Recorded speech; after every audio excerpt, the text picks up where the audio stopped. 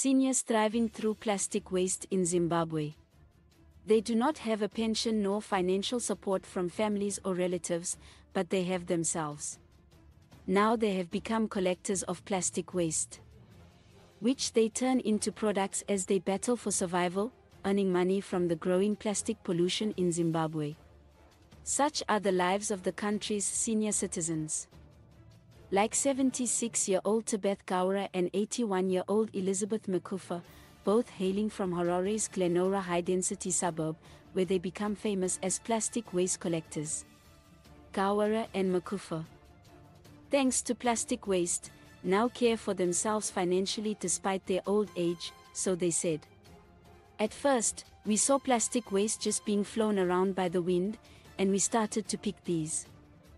Cleaning the environment, burning it, but later realized we could make something out of these plastics and earn money.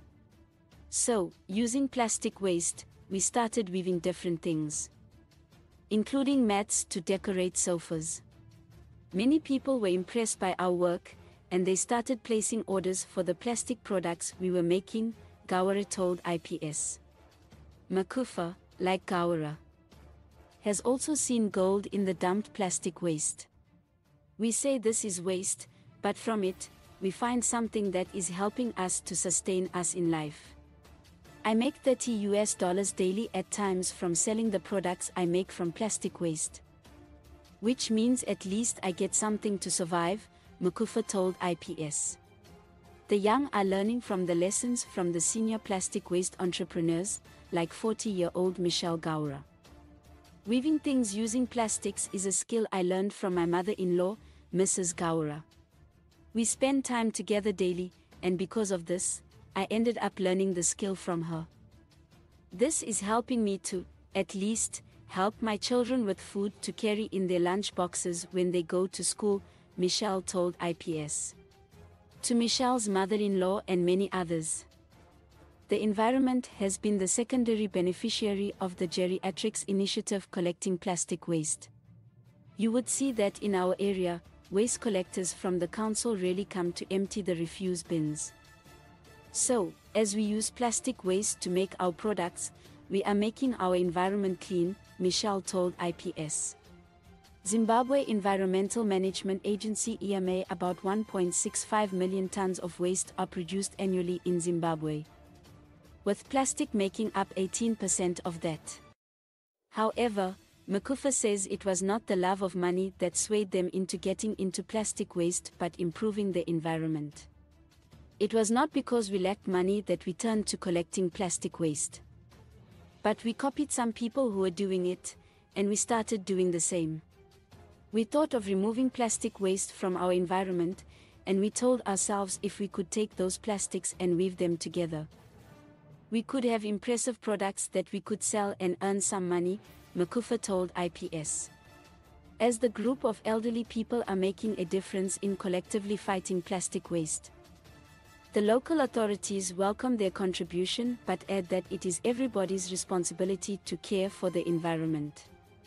The job of caring for the environment is not a responsibility of the council alone.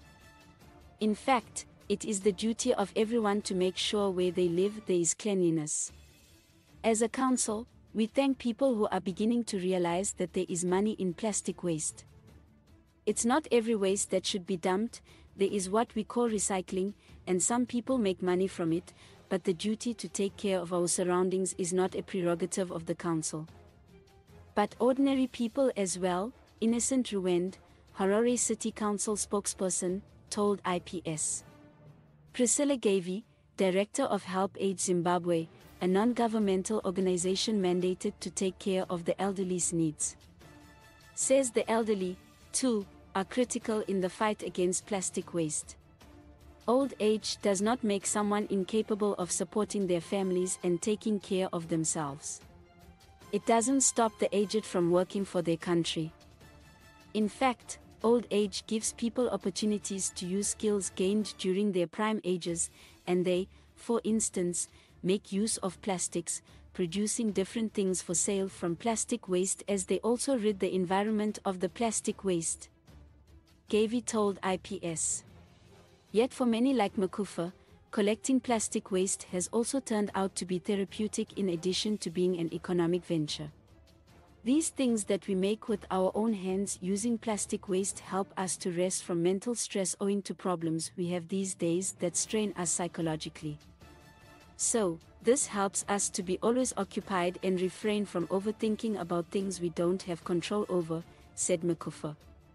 According to the Environmental Management Agency (EMA), an estimated 1.65 million tons of waste are produced annually in Zimbabwe, with plastic making up to 18% of that.